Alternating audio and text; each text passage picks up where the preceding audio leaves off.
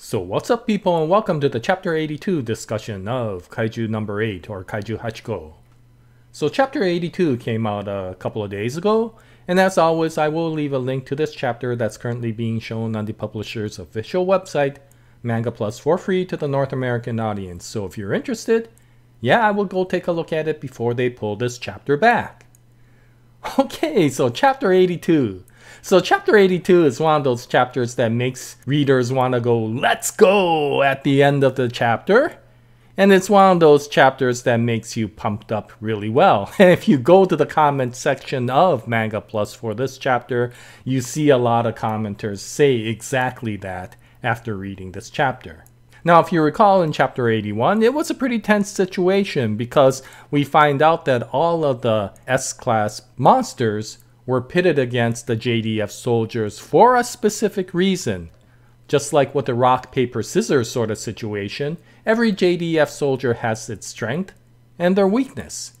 And so monster number 9, knowing the weakness of each one of these soldiers, pitted the worst possible monster for each one of these platoons. And what we found out in the end of chapter 81 is the one platoon that didn't have an overpowered JDF soldier was seriously being decimated.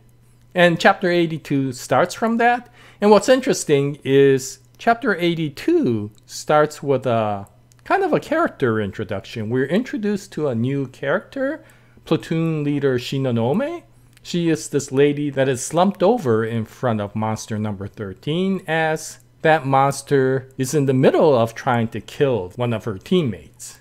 And the annihilation was so severe that she is no longer even able to move, and she could only sit there and watch the situation occur. However, what's interesting is this is a character introduction and a character backstory at the same time. And the way Matsumoto Naoya weaved the current story with the backstory was really well done. It almost felt a little bit like a movie rather than a comic. And so, of course, the things are going on right now. And headquarters finally is able to get platoon leader Shinonome out of her trance and back into action again, telling her she needs to do something to be able to save her colleagues. And that is when we find out the background of platoon leader Shinonome. She used to be a member of Commander Narumi's team. And during that time, she was in awe of the amazing things that Commander Narumi did during the battles. And she always looked up to him and felt that he was a really good role model for someone she wanted to eventually be. She wanted to eventually get to a point where she could see Division Leader Narumi be proud of the actions that she did. And so she worked really hard to get to the point where she was, and she was absolutely in surprise that Commander Narumi actually gave her the command of this platoon. And now we come back to this situation again, and she realizes that she cannot let Commander Narumi down, and that immediately triggers her ability to go up. And what we find out is, despite she not being to the level of Shinomiya or Narumi or Vice Commander Hoshina, she is a very powerful soldier. She could utilize her battlesuit to 73%, which is very high amongst the soldiers. And from the actions that you see in this chapter, you realize that she is a very powerful member of the JDF. But this part of the chapter reminded me of a situation I kind of experienced, and many of you probably experienced in the past. If you ever played a RPG video game, if you ever accidentally ran into a situation where you weren't supposed to be there, but you ended up being in front of a boss that was far, far more powerful than yourself. And it was supposed to be in a situation where you were supposed to meet this boss much, much later in the game, but you accidentally met this boss right now. That's the sort of situation that I felt Commander Shinonome was in, because everything she did was right. And just like in that situation when you're playing the game and you're doing everything correct, but no matter what you do, it doesn't do anything to the opponent, and they get one single punch in and all of a sudden you're at 5% of your life points. That's what you kind of see here, because she is doing everything properly, but no matter what she did, it ends up in a situation where monster number 13 just blasts her away with a single strike. And at this point, you could see in Commander Shinonome's eyes that there is nothing she can do, absolutely nothing she can do to defeat this monster. And yet again, it is this commander that had an incredible amount of admiration for Division Commander Narumi.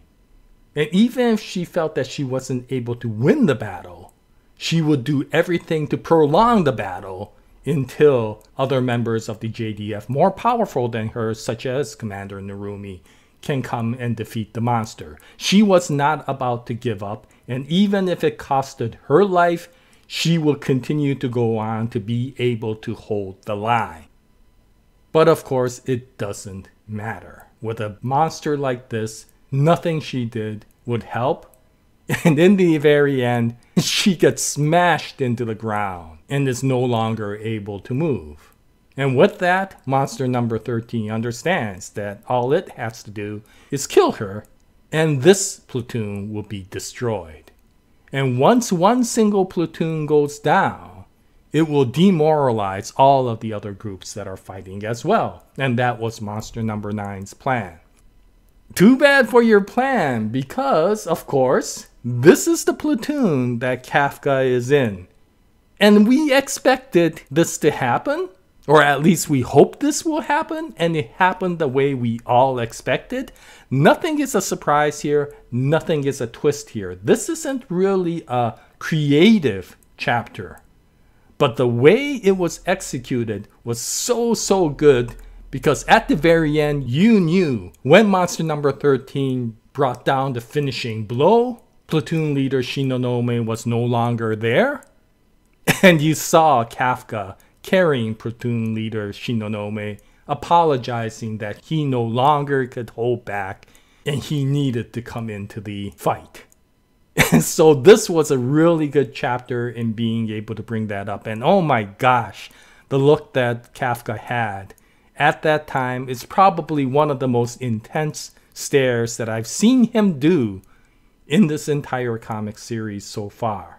So it makes you pumped for knowing exactly what was going to happen and happen anyway, and you're still really happy about it. But of course, this is Kafka. We haven't seen Kafka for a long time, and considering he's the main character, we all wanted to see him in action. So one of the reasons we're also pumped is because we really want to find out what happens next. Now, if this is Kafka, I got a feeling for him to be able to take down monster number 13, he needs to become monster number 8. Because if platoon leader Shinonome cannot even scratch this monster, I don't care how much training he had, he's not going to be able to do anything to this monster in his human form. So he's going to have to become monster number 8. And the reason I feel that his human training is going to be useful is because Vice Commander Hoshina noted that up till now, Kafka has always defeated his enemies out of sheer brute strength, not out of skill. So now he's been training as a human in learning how to fight.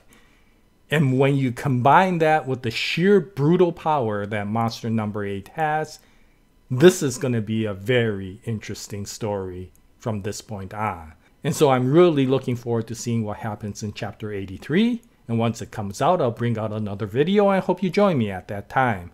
But this is the chapter 82 discussion of Kaiju 8号. If you saw it, what'd you think about it? Any comments will be greatly appreciated. And until the next episode, happy manga reading. And as always, Jaya, nice day everyone.